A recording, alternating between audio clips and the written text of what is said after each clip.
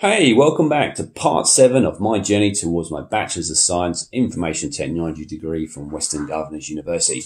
So today's episode is going to be all about the second part of the A+ certification. So officially that's the CompTIA 220-1002 exam. Okay, so if you remember in the previous episode, we talked about all about part 1, which was the fundamental exam, which was much more hardware, PC, laptop, printer, kind of cloud, stuff like that, infrastructure type stuff.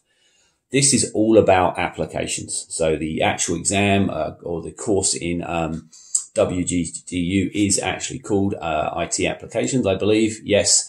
And so obviously it fits nicely into the second part of the A+ exam. So let me tell you a little bit about my pre-prep work. I used the WGU's learning material, which was very good and comprehensive. They have quite a lot in there. So they have generally basically chapter by chapter lessons. So you can basically go through it. If you're completely new and need to start from scratch, you can go chapter by chapter.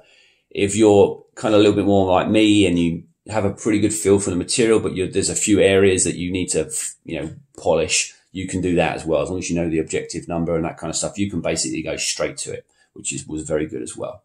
The chapters and lessons as well. One of the cool things about WGU is as you go through, they kind of test your knowledge to make sure you're not just skimming it and not understanding. You can actually, they'll ask you questions to reaffirm what you're learning.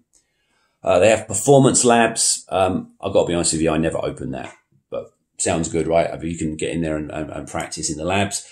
They have practice tests. There was 5 of them, all pretty good, each between 70 and 85 questions, I think. So it just gives you a gauge of where you are, if you understand the material. And then when you're ready to go, they have a post assessment, which basically you can take that. If you score over 90%, I think is the number, you can then request a exam voucher from your teacher of that class. And as long as they see that you passed that post assessment, they'll send you an email with the code. So I used all of that. I did the practice exams. I also had, I think I told you before in the last video, Udemy is an online site that does a lot of learning material. I brought Jason Dion's practice material for this exam, and it was really good. So I got it on sale. It was $12 or $13. It regular is like 100 and something, but they have sales quite often, especially around the holidays and things like that. So with Labor Day coming up here in the United States, if you wanted to get that material, I bet you it'll be cheaper this weekend or very soon. And honestly, the biggest tip I can give you is Jason Dion's examples of the PBQs were very, very good and very close to the real thing. He breaks it down into these videos. There's like 8 or 9 different topics. And honestly, I wouldn't say they were exactly the same because they weren't, but they were very close. So I would recommend it's well worth the $10 or $12, whatever it's cost, because the information's really good. Anyway, more about that in a little bit later. So if you remember, I was trying to get this done by the end of the month, which unfortunately I wasn't able to do.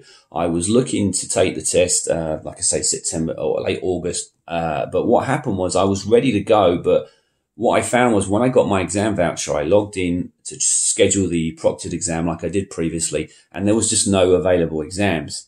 Now that's the first time I've seen that. Normally when you log in, you could do it that day sometimes, and there wasn't anything.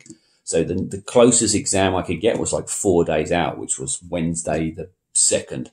So basically that was frustrating. I was kind of ready to go 4 or 5 days before, and I had to wait. So I don't know how you learn, but I was studying and I was memorizing and I was basically ready to go, and I had to wait that bit longer. So it was kind of frustrating. I guess in some ways it was good because I could just keep reviewing it, but I really wanted just to get it out of the way, because my memory, I just forget some of the stuff. So anyway, I scheduled the exam, Wednesday, like I said, 10:15 in the morning. So it was good. I was wide awake by that point. My mentor said to me, the reason why I had to wait so many days was because it was the end of the month. So another tip for you is while you're working on your schedule and figuring this all out, if you don't want to wait a long time to take the exam, I would suggest that you try to schedule it like in the middle of the month. And that's kind of makes sense because that's what I did the last one, part 1. And I was able to get straight in there. So I guess everybody waits till the end of the month, or people are just starting the WGU courses and maybe they're scheduling them. So just a little tip for you there. If you don't want to wait, schedule early, middle of the month. So exam, it's 80 questions. It's out of 900.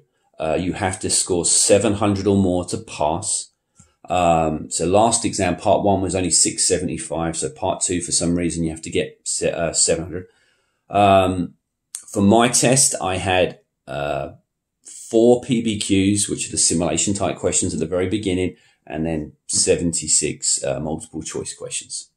So I want to help you out here a little bit. I'm going to give you a little bit of, I can't tell you exactly what's on the test, of course, because there are, you sign a non-disclosure act and NDA when you sign in and log in and for the exam. But I can give you some ideas of the kind of questions and things you should study. So hopefully that's helpful.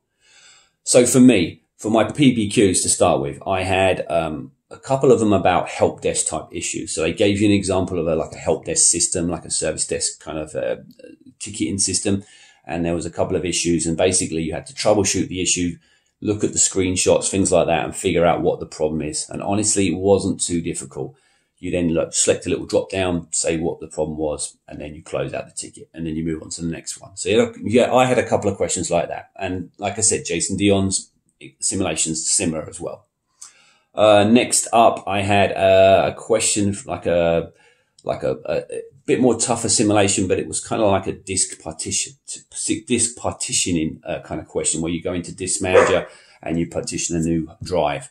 Again, I'm not going to give you too many details about what the drive names were and the numbers and stuff like that, and the type of drive, but that's very common. Again, Jason Dion demonstrates that in the PBQs in his material. So again, really worth looking at. Now, I'm not saying you're going to get those ones, but it's possible.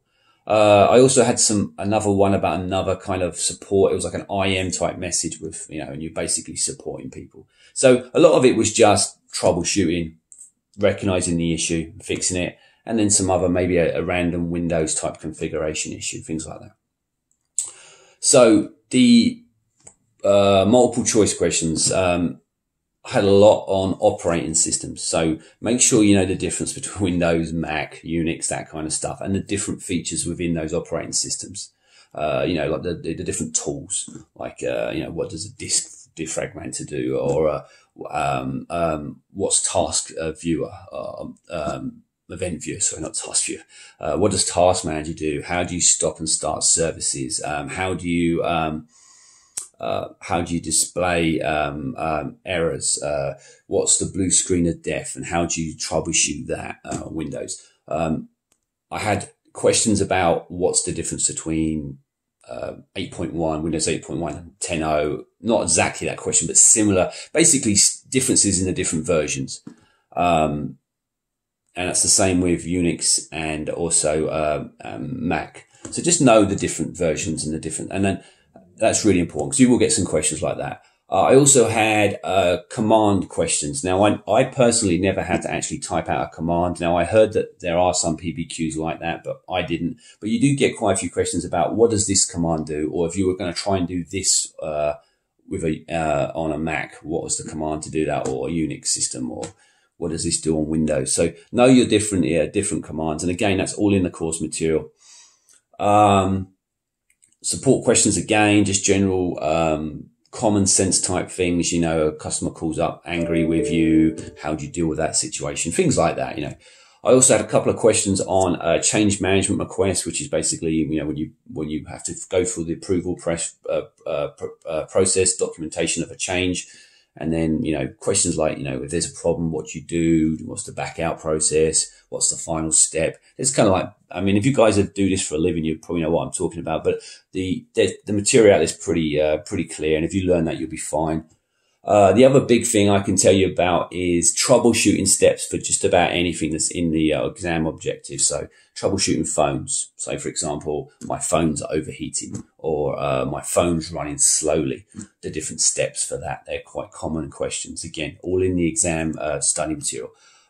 Boot issues, my computer won't boot, or it's booting to the wrong operating system, or something along those lines. So understand how to troubleshoot basically Windows type issues. What else did I have? Just talks about utilities, malware. That's malware. So you're going to get questions on viruses, Trojans, worms, know the different types of attacks, what a botnet is, what what war driving is, what, what's ransomware. If you know all those kind of things, you're going to be fine. You're going to get a couple of questions probably on that. And then the steps to remove it. So for this, there's a 7-step process for removing ransomware, for example, or sorry, for a malware. So know those steps, because you might get a question like, I did this, this, and this. What's the next step on the removal process? I'm pretty sure you're going to get a couple of those. So if you know those, memorize the 7 steps. And again, Jason Dion's material is really good because he kind of gives you ways to remember that in a kind of mnemonics or whatever you call it, way of remembering the steps. So again, well worth investing in that. So let me give you the biggest piece of advice. Download the CompTIA exam objectives, period. Because what I found was, I had a lot of questions in the material that simply weren't on the exam objectives, like the test exams. They asked me questions about stuff that wasn't even in the exam objectives. So the point is, they can only test you on what's on the exam objectives. So you go out to CompTIA, you go to their website, you choose the course and you request it and they email it to you. It's a PDF. Now, they're not going to give you the answers, but what they do is they break it down section by section and they tell you the types of things that they're going to ask you about and the different subjects. So as long as you can look at this exam objective and you can say, okay, I know what that is. I know what that is. I know what that is. And you can go through this thing. And for this exam, it actually isn't too bad. And at the end of it, there's a whole bunch of acronyms that they might use as well on the test. So as long as you, I mean, there's a lot, but as long as you have an idea what those different acronyms are, you should be fine because you'll know what to expect. Honestly, I wish I'd done that earlier for some of the other CompTIA exams, because what you'll find is in these exams is they're a mile wide and an inch deep. And there's an awful lot of memorization. So what I found was I was memorizing stuff I didn't really need to memorize because it wasn't on the exam objectives. So that's my big piece of advice. If anybody wants the exam objectives, I've already got them for both 1001 and 1002. Just send me a message and I'll gladly email them to you. Because like I said, they're not confidential. These are from CompTIA themselves and they're so useful. So I was really able to really narrow down the stuff that I was studying for and trying to memorize. So anyway, good news is I did pass. I scored 756, I believe. So over the 700 pass mark. I personally found this exam much easier than the first one. And I think it's just simply because of my background. I mean, I'm a former Windows Server engineer. So there was a lot of things I kind of already had a really good idea of. This was easier. However, I will say I followed the same processes I've done for every other CompTIA exam and what they kind of recommend in the forums. And I skipped the PBQs, went straight to the multiple choice. But what I found was on this exam is I found the questions were easier. Sorry, the answers were easier, but the questions were more convoluted. They were bigger and longer and more complex. And they deliberately try and start off one way and give you a whole bunch of information that really you may or may not need. And then they suddenly change gears and then they ask you a straightforward question at the end. So what you're doing is you're reading the question really carefully. And sometimes you're thinking, oh, did I read that right? And you end up rereading it just to make sure. There are some trick questions in it. So what I will say to you is you need to take your time, but also you have to be aware of the time. So what happened for me is the 90 minutes went by in a flash and I wasn't really paying attention. Now in the top right hand corner of the screen, there'll be a little clock and it'll be ticking down, a bit like Mission Impossible. And they don't give you warnings. And what happened was I got to about 12, 13 minutes towards the end of the exam because I was really being careful with the multiple choice questions and I hadn't done the PBQs yet.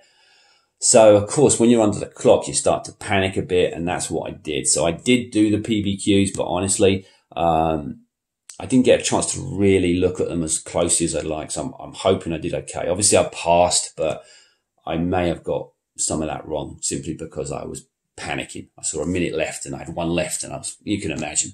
So anyway, passed, good. That's another 4 credit units gone out the way. So, like I said, didn't meet my goal of the 1st of September, but not far off 2nd of September. I spoke to my mentor and she's gone ahead and added geography and spreadsheets up for me next. I'm hoping to take about a week on each. So maybe in 2 weeks time, I'll have another 2 classes down, but that's my goal.